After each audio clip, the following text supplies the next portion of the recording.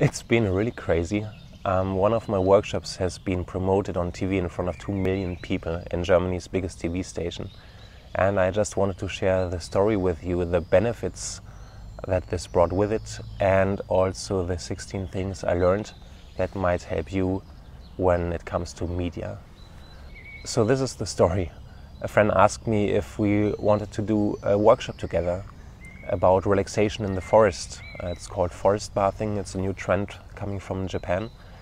And I said yes, it sounds like a lot of fun. And I've done for several years workshops for highly sensitive people, helping them to connect with themselves. So I thought, let's take it to the forest. And then it started. First we got featured in the local newspaper. Then the first radio station came, a public one. And then they wanted also to send their TV station, which they did. The workshop was sold out within 2 weeks. Crazy. We didn't even promote a lot. So we set up a second workshop. Then one day before the first workshop happened, where the TV channel wanted to join with the team, Germany's biggest TV channel called RRD. It might be similar to CNN or BBC approximately. They asked if they can also join. So at the workshop we had 6 journalists there in front of 15 participants. Needed to handle it, but it all went fine. My friend is really great in dealing with media. And yes, so this is how we got featured in 2 TV channels. We reached more than 2 million people. So 2 million is only from the biggest TV channel. And then what followed was the media echo, you can call it. So other radio stations were calling. I even did a live interview on radio, another station, several articles in other newspapers, and it was a huge success. And I didn't see this coming. I've been twice on TV, but once in India, once in Switzerland, so Germany was new. And so the main benefits were not only the free ads we got, because also the biggest station, they also shared on social media, on Facebook, several posts. They made an extra video for it, which also reached another 160,000 people. And it will be in their media library online, so people can see it for years. So this is one main benefit, but the other one is the reputation, because now I can say on the website, as seen on these media channels. And this is probably the biggest advantage, because you cannot buy this. You cannot give the media station $100,000 and be featured there, but either they come or they don't. So this is a great thing. And the next one is that it really helped us clarify our story, because when you see journalists working, they are all about stories. They love stories and they need to tell stories that people want to hear. So listening to the TV channel and the radio stations and what they made out of our words really helped me to get clear on what the benefits are, on what the masses want to hear, or how it can reach them. So this is one thing I learned. I have my list printed out here, so I go to the other 15 ones. Yes, the first thing is how it's so important which words you choose. It's related to clarifying your story, because I've done these highly sensitive people workshops for years, and I'd never the press showing up. And I think it's mainly because how I titled the workshops, how I phrased them, the promise I gave. And like forest bathing, and you cannot translate it word by word in English, but we gave it this like little cheeky title.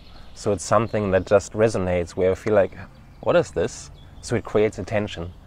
And whoever I told about the workshop was like, you see, they wake up and they get like, some kind of irritated and like, what?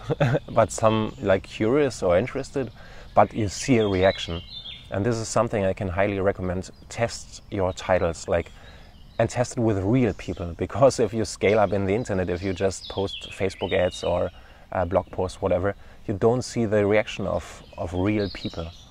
And if you just talk to, it doesn't even need to be your avatar. It would be best if, but if you're talking to people, you see their reaction and you know instantly if it will be a success or not. The second thing I learned is that media channels and journalists are working together like a private party, you could say, like a dinner party. So either you are invited or not, but if you are invited, the chances are that you meet more than one person and that you're joining into a network. And there's an invitation card. This is the third thing I learned. And the invitation card is your story. Because what journalists want is a story that sells. This is what they need. So if you give them a story that sells, then you're invited. It's as easy as that. The fifth thing is start small and work up the ladder. If we would have approached the biggest media channel, they would have ignored us. But we had this track record. We have been in the small newspaper, then in the first radio station, and the journalists became aware through these other media releases. So they saw, okay, this radio station reported about them. Let's tune in. Let's hear how it sounds like. Are they positive? Is it inspiring to listen to them? Okay, yes. So okay, let's do it. And that way, it also doesn't become overwhelming, because you can always just go to your local newspaper and tell them, hey, I have this story. You want to talk about it, or like if you like, you can interview me. It might be that they approach you and something comes out, and it's free ads. I mean, it's probably the best half an hour in a day you can spend if you have a great story to tell.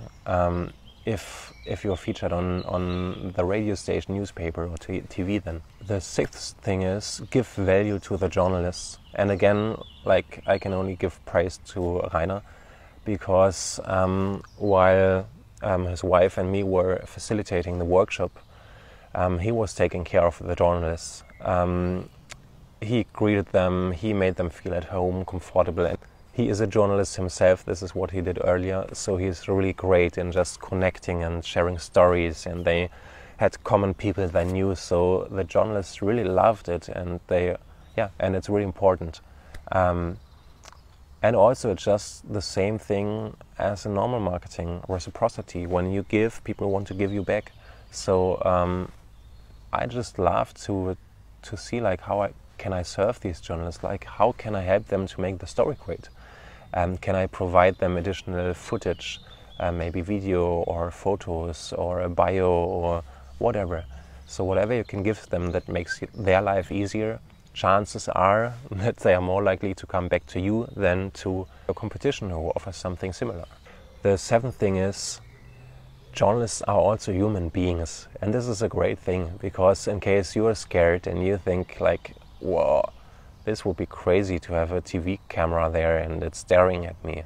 Hey, it's only one journalist you need to be talking to, and if you connect before the interview with them, it's just like talking to a friend or talking to a new friend, but there's this personal relationship that you build, and it takes the whole stress out. And also what I saw was that they really supported us. They wanted us to look nice and arranged the background that it looked better, and so they were pretty helpful, so there's nothing to be scared of. The ninth thing I learned is ask them questions on how you can support them further, or what they are interested in, or if they have more posts about this topic coming up. For example, the first radio guy told us that he's often in the forest because he is reporting a lot about forest-related topics. And having this information and having this business card, if I would hear a great story, I could directly send him an email, let him know, and he'd be happy. We would stay in touch and we would deepen the connection. So it's a 2-minute thing. It's just a matter of asking the right questions, and it can pay off in a huge way on long term. You don't know, but it can be. Then number 10, I already told it, listen to what they say. Like, what do they think is the story that will sell? because the thing is, we have this first introduction workshop, and then we have another big course coming up for training people to take groups to the forest themselves. And I thought they would be interested in the small workshop, like the self-experience, but they were all after the big course, which was better for us because it's at a different price. It's our main goal to get people there, and also how they phrased it and the objections they came or the questions they asked. Like, just listen very carefully to them, because this is pure gold. These journalists are trained for years. They have a lot of experience on what works and what doesn't work. And it's basically like which words to use to reach an audience. Number 12, and this tip is not from me, but also from my friend Rainer.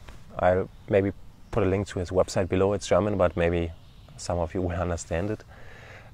It's put a press button into your menu at the bottom, at the top, because if a journalist comes to your site and sees, oh, there's press information, that means this company is open for working together with media. That makes it much easier. And if your competition doesn't have it, probably they'll end up with you, doing the interview with you and not with the other guys who don't show interest in cooperating with the media. So pretty easy thing. You can put the bio there, or you can just say, like, I'm open for interviews, just very short. You could set it up today in 15 minutes, just a photo, just the text. Let me know if you have questions. If you're a journalist, I'm happy to support you with all you need. Then the contact form, and you're done. And you never know how it will serve you on the long run. So it's well invested 15 minutes again. Another thing I learned from Rainer is the media fire. This is how he calls it.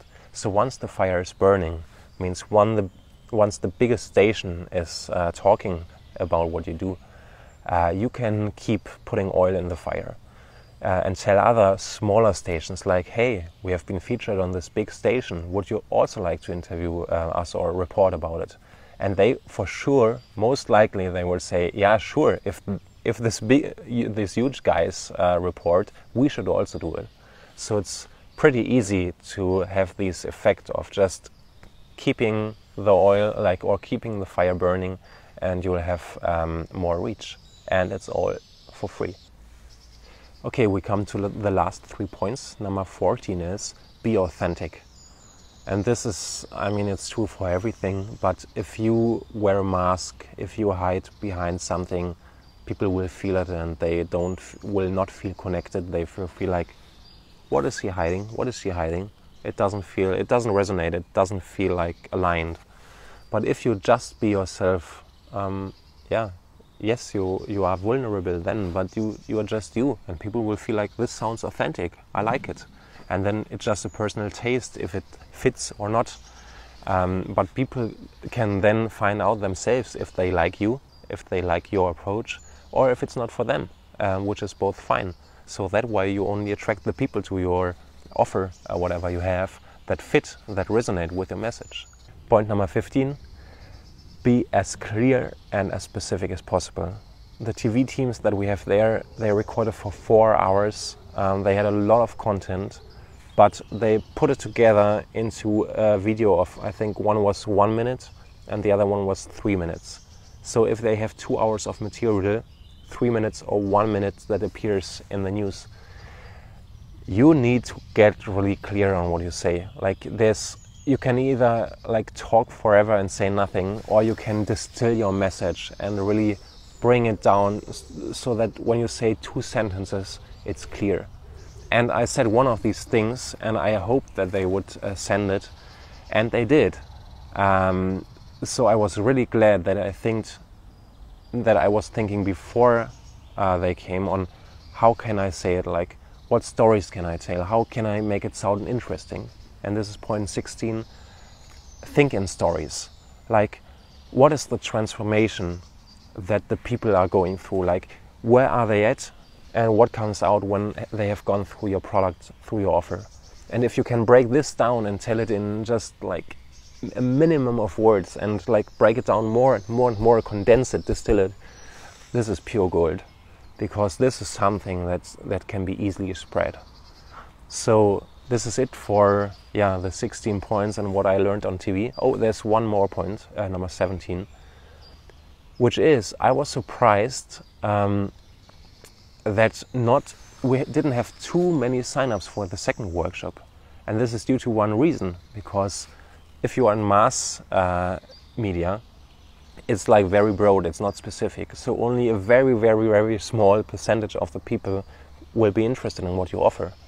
So if you could choose, I would always choose the more specific channel. Like if there would be a channel only talking about like forest bathing, sure, I would go there, or about health and meditation. I would choose this one even if it has only 10,000 people watching instead of the big channel. Only thing is, if you need the reputation, then go for the big one. But yeah, it's amazing also this effect on how being on TV creates something in people's mind, like that you're then, oh, you have been featured on TV. Sure, I was using the story for my marketing, but yeah, in the end, we just had a great day. It was just a lot of fun, and I'm a former cameraman on TV, so I just loved talking to my former colleagues, and one even offered me to take his camera and like play around a little bit, and so it was just a lot of fun. And yeah, I think this is the most important thing, to not make a story out of it that something changes because you have been featured on TV or whatever, but just be true to yourself. Be happy if you have the chance to reach more people for free, even better, and then go on with your life and what you have to do.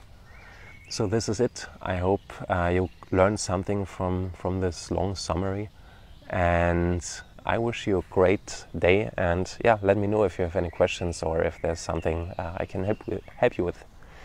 Have a great time, and bye bye from Germany's nice forest.